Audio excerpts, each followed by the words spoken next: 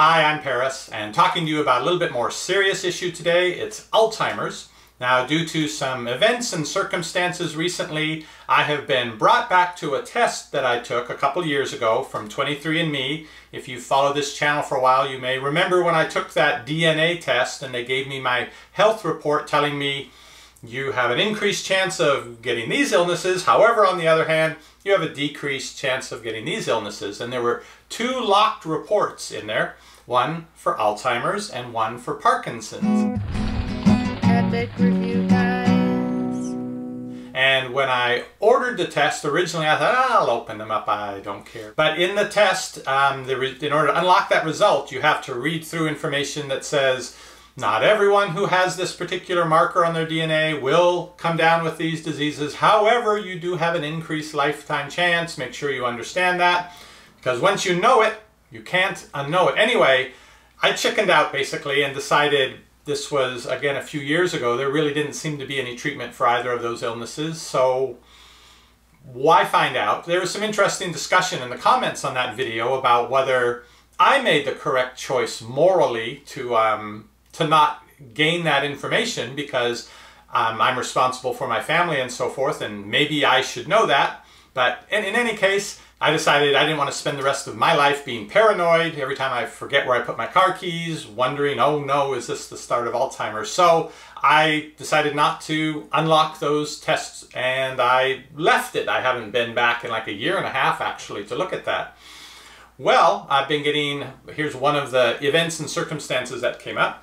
I've been getting emails from 23andMe that they're going to be converting my setup of what I can see about my health over to the new system, which gives you far less information. And they basically say, you got a short period of time here. If you want to know the results of those tests that are locked, you're going to have to unlock them now and see that, because you won't have that option once we transition you over. So that's one of the events. Now, another is that a close friend of the family, up where my family lives in Washington State, his son was diagnosed with early onset Alzheimer's at 35 years old and was told he wouldn't recognize anyone or anything probably within about 10 years, so to plan accordingly. Now, Alzheimer's, part of what makes it so terrible is that it's traditionally been thought there's nothing you can do about it. And so I was interested. Well, the last time I was at my doctor's office a month back, they do integrative medicine, where they take the best of Western medicine as well as more alternative ideas. They find what works, doesn't matter where it comes from, and put that together to help you with your health care. I really like that. I really like them. Saw that the lead doctor there was doing a seminar on treating Alzheimer's, including reversing Alzheimer's. And I thought, yeah, that's a little too alternative, because there have been so many medicines that have gone through the research cycle to treat Alzheimer's and have failed. Nobody seems to know how to get ahead of this to prevent it, or how to treat it once it's started. So her seminar about reversing cognitive decline, I really like them and I respect them, and I thought, well, if she's giving this seminar, maybe she knows something I don't. So I decided to go and attend that. And it was very interesting. I'll share a little bit of that with you here. A couple quick steps that are very good to take, and I took the very next day to help prevent getting in a situation where you have any kind of serious cognitive decline. Also, I will show you what my results showed me, because I decided 2 nights ago, after thinking about different things, knowing that I would lose the option to find out this information, knowing that after attending this seminar, it's not as black and white as Alzheimer's is just going to happen to follow its course and there's no way you can change that. There's actually, especially if you catch it early, apparently a great deal you can do. And I will link to a website of a doctor who's doing a lot of studies in this, that the doctor who I saw doing the seminar reported on this other person's work. So I'll link to that in the description down below this video so you can check it out for yourself. But I decided, and I admit this was after having a beer as well, and it was rather late in the evening, and I decided, all right, I'm going to unlock the results and see. First of all, I want to be clear that I'm telling you what I heard my doctor say in a seminar, so you're getting this secondhand. Plus, I have no medical training. I am not a doctor, nor do I play one on YouTube, so I just want to make that clear. Okay, of the 244 drugs that drug companies have got at least partway through the testing process to treat Alzheimer's, only one has actually been approved. You've probably seen TV commercials for it. Why is it 243 out of 244 drugs failed? Well, the thinking is of Dr. Bredesen and my doctor as well, is that they're focusing on the fact that you have these amyloid plaques in the brain that stop the neurons from being able to communicate, and things sort of break down from there, and the drug companies are saying, all right, what can we put in somebody that will break that stuff down? But they're not going far enough back to ask the question, what's causing it in the first place? Why is that forming? And is there something we can do to change the course of those particular things being formed? It's the thinking of the doctors who believe Alzheimer's can be stopped and even reversed if you catch it early on, that it's really a lifestyle, diet, and physical exercise type combination that does most of the damage, and that those plaques that are formed that you see as evidence of Alzheimer's and that do block the neurons from talking, they're sort of the byproduct of what damage is being done to the brain. It's not that they're just being, it's not a simple cause and effect thing. Instead, there are a bunch of causes related to being overweight, not exercising, not getting enough sleep, not eating the healthy foods you should, and eating foods that are actually really terrible for you and mess up your intestine, mess up your microbiome that lives in the intestine, and a combination of things that we're doing to ourselves produce a number of effects in the body, one of which happens to be those plaques that form in the brain. If you go back to the root cause of it and fix the issues with how you live, you can actually, they have found in a small study and a larger study that's coming out very soon, found that people who adhered very strongly to the changes that were recommended, in addition to doing supplements and some other things, were able to reverse their Alzheimer's, reverse their cognitive decline. I don't know that you can say they reversed the Alzheimer's because I don't know that they had any imaging done that showed the status of the plaques, or if you can even see that without an autopsy. Yeah, you wouldn't want to have that done just out of curiosity. However, you can see in their results where they do very quantifiable testing of their vocabulary, math skills, and memory. You can see where they went down, down, down, and once they made the changes, came back up to where they were before if you catch it early enough. Now, I don't have the PowerPoint demonstration to put up that she showed in her seminar, but I will tell you some of the helpful things you can do to stop going down the path towards Alzheimer's and reverse early Alzheimer's, or at least the cognitive decline portion of it. If you believe it is possible, that it's a lifestyle thing, it's within your power to change it. Diet is the most crucial thing. I just mentioned, and some of it is counterintuitive, but for the large part, most people know what they shouldn't be eating. People know what they should be eating more of: vegetables and fruits and fish and nuts, that sort of thing.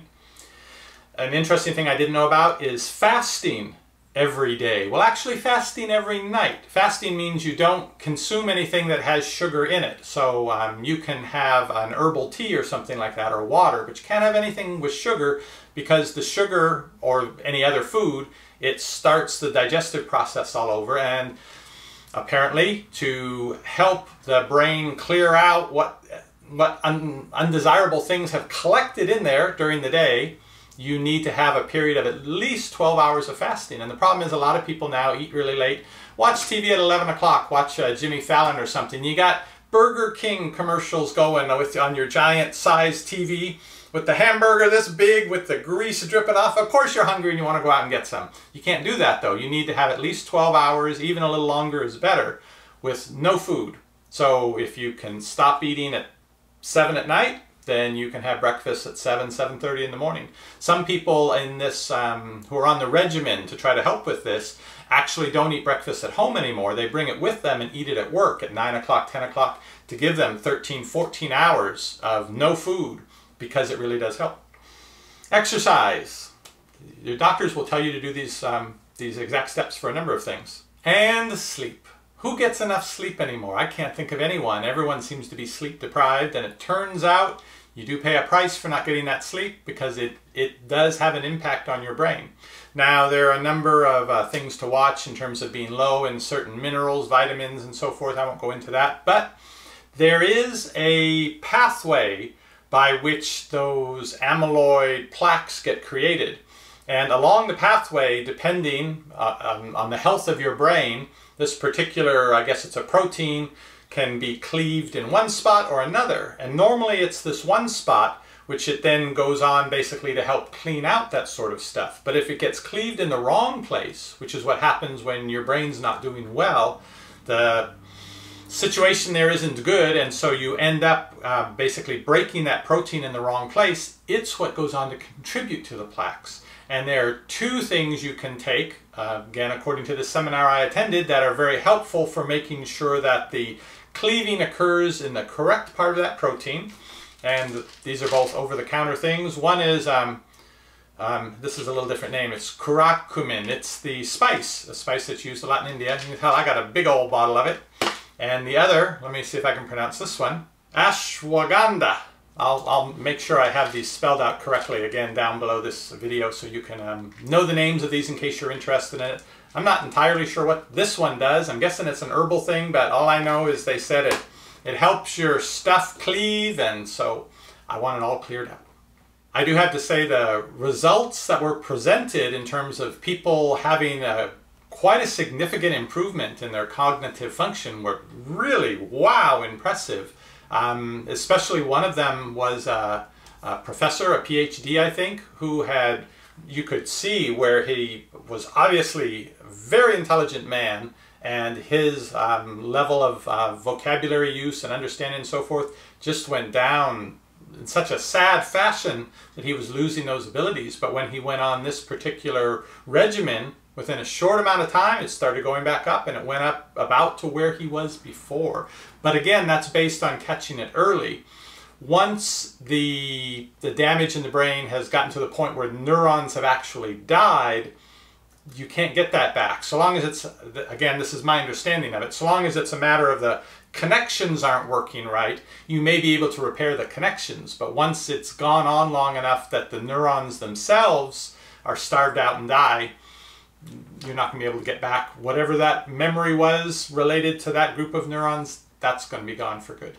Based on the fact that I believe now that there is a regimen you can go on, kind of a common sense regimen in some ways, about get enough sleep and make sure you're doing exercise several times a week and don't eat the bad stuff and eat more of the good stuff, I decided I would unlock the Alzheimer's, it's called a EPO4 marker that you can get a copy from one parent apparently, or you may get it from both parents. If you have one copy of it, it increases your Alzheimer's risk a certain amount. If you have two copies of it, it increases quite a bit more. So it's not telling you you're going to get Alzheimer's, because there are a number of people who develop Alzheimer's that don't have it. But amongst the people who have this, they have a disproportionately higher number of them who do develop Alzheimer's, so it seems to make you prone towards it even more. And I decided I wanted to know that risk for myself, so let me show you what I found out. This is my home page of my DNA information, the hundreds of thousands of points that they tested back when they were doing the 23andMe testing for $99. And up here in the blue bar it says that you may soon lose access to some things, so if you want to know those results, you better unlock them now. And this is all sort of interesting, but let me go up here to my results, health risks. Now under locked reports, you can still see the Parkinson's disease risk. I didn't see any need to take a chance on finding out more bad news than necessary the other night, so I have not unlocked that one, and I'm not sure if I'm going to. First, they show you things you have elevated risk for, some of which make sense considering what I know about my family history. And also the number of stars indicates how much more likely you are to, how confident they are that this is an accurate predictor of the risk. And down here, Alzheimer's disease, they're fairly confident. However, my risk is 4.3%. The average risk in the population is 7.2%. So my risk is actually less. That means I don't have even one copy of that EPO4 marker in my DNA. On the page it tells you more about the testing and the condition. My result compared to average results. There's a video they recommend you watch, and that's about the APOE gene. And things you can do to reduce your risk of Alzheimer's. Things that they talk about with take care of your heart. Growing evidence suggests a link between heart health and brain health. Take care of your heart. Control your blood pressure, weight, cholesterol, diabetes. It can help with Alzheimer's. It's not that those conditions are causing you to come down with Alzheimer's. It's that the same thing you're doing to yourself that caused you to have heart disease and diabetes and high cholesterol and are overweight also damages your brain in a way that causes Alzheimer's. Turns out it's a lot simpler and a lot more complicated all at the same time, because you don't take a pill that clears out all those plaques in your brain. Instead, you have to go several steps back in the process of what caused them, fix those issues, and it's rarely just one. It's usually a combination of issues, which then multiplies. They estimate up to 30-something different factors that contribute to Alzheimer's, but their root source is back to sleep and exercise and stress and eating the right foods. So if it were easy to fix those things, nobody would be fat and everybody would be a lot healthier. But the good news is you can affect it, you can improve it if you catch it early enough, and it's in your control. You don't have to wait for the drug companies to come out with some expensive medication you'll have to take for the rest of your life. If you make the decision to improve your health in ways that will not only reduce the risk of Alzheimer's, but all of those other things that so many people are coming down with these days, the diabetes and high blood pressure and heart disease, it'll help to save you from all of those, so it's probably a good idea to do. I am trying to do all of those things, some days succeeding better than others, but this is one more reason why I'm going to redouble my efforts. And I will give you updates on how that goes for me. You can keep checking back for that video, or you can click that subscribe button down below. You'll get notified when our videos go up. See you on the next review. What does the fox buy? Nobody knows, but before he goes shopping, he watches our videos.